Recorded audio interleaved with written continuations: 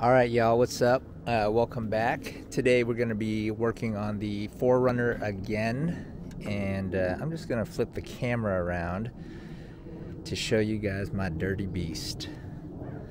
There she is. Look at that. Yes, that's exactly why I bought this rock deflector. I swear I must have hit that while it was falling. Anyway, today we are going to add on a recovery shackle on the back here,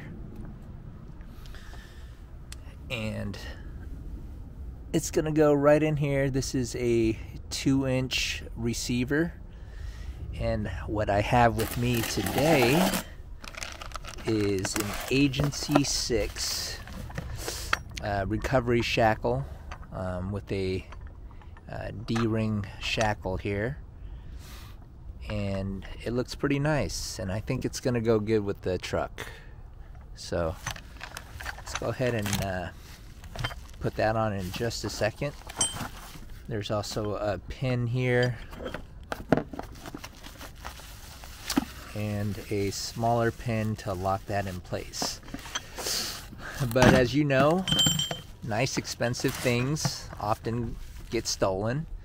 So what I bought to accompany that is this locking pin from Bulletproof.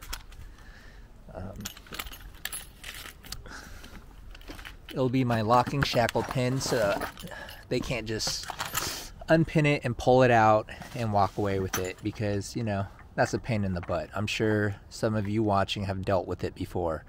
So let's go ahead and get it installed. Boom.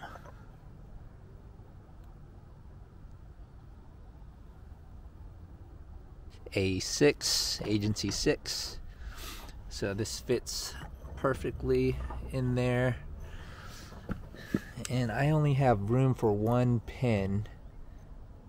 Some bigger trucks and bigger setups require 2 or more, but in my case, it's only 1.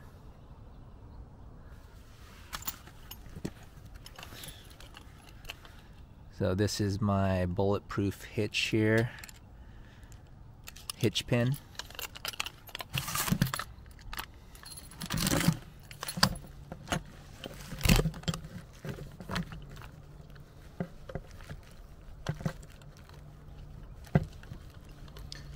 It's tied down by 2 zip ties.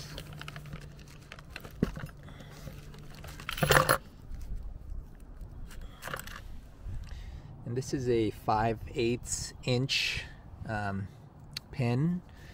So let's go ahead and open it up and get it hooked in.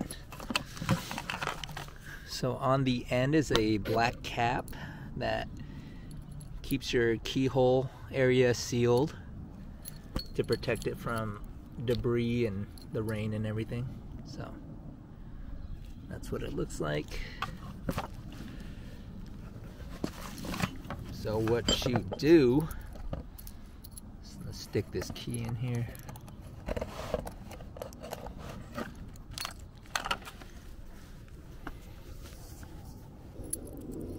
Alright, to open it up, you're gonna get the key inside, and you're gonna turn it clockwise to the right.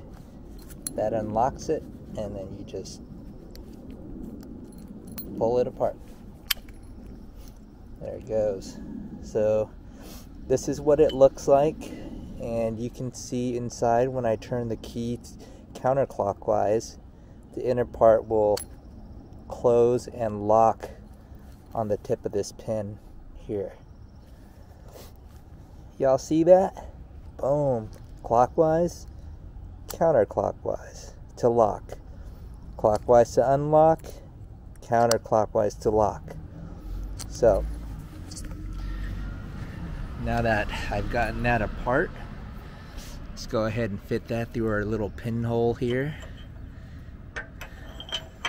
Boom, all the way across. Comes out over here.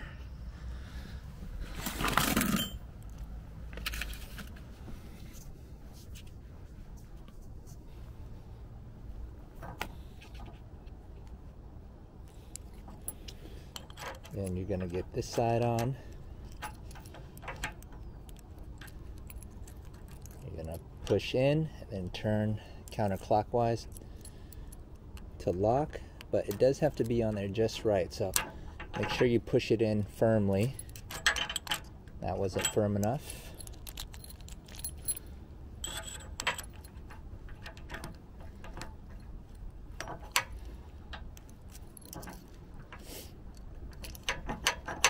Alright, that's on there pretty tight. So what I did was, when I was pushing it together, I was also kind of shimming it back and forth while I was pushing it in, and that allowed it to stay put.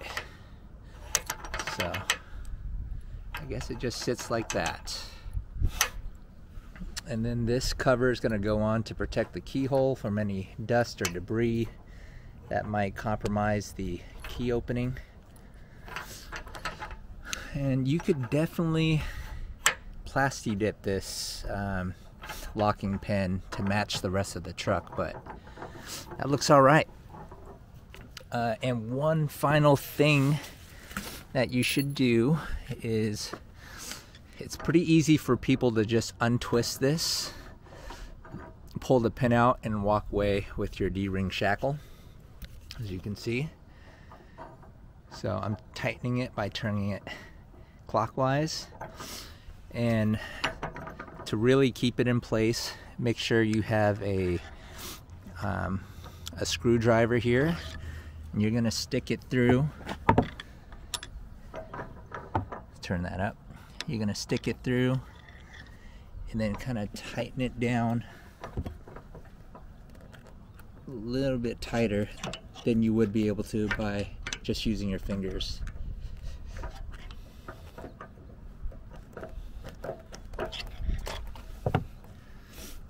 Now this isn't going to be perfect, but it hopefully will deter a lot of thieves from just simply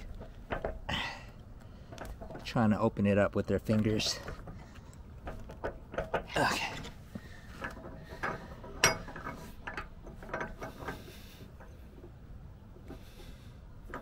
Yeah, that's on there pretty good.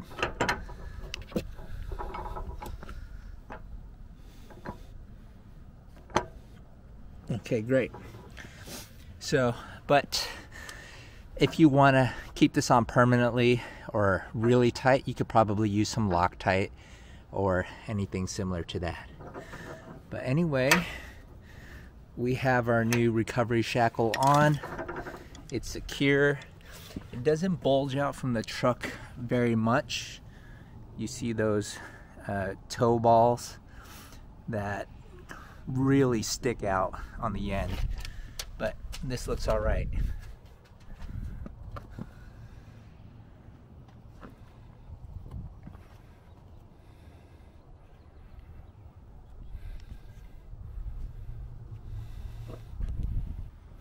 So one thing I like to do is after I got the pin in here, that pin keeps the whole locking shackle pin from sliding left to right, as you saw earlier. And I just put a little ballistol like right there to have it slide in easily. And I also like to just kind of use it in areas where there's going to be a lot of rubbing of metal on metal. And so let's put a little bit through there. And in this keyhole here. I love this stuff. It just lubricates everything. It keeps it clean.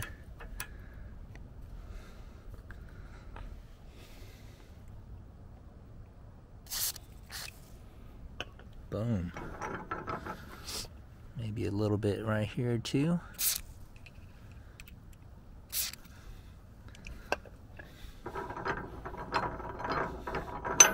There.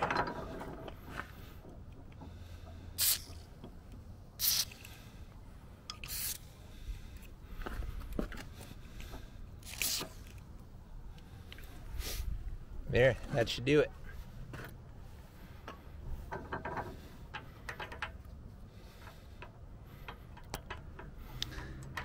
All right, thanks for watching, everybody.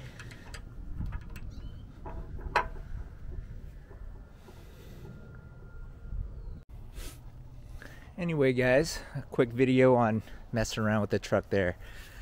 It's probably time to give her a little wash, so thanks for tuning in.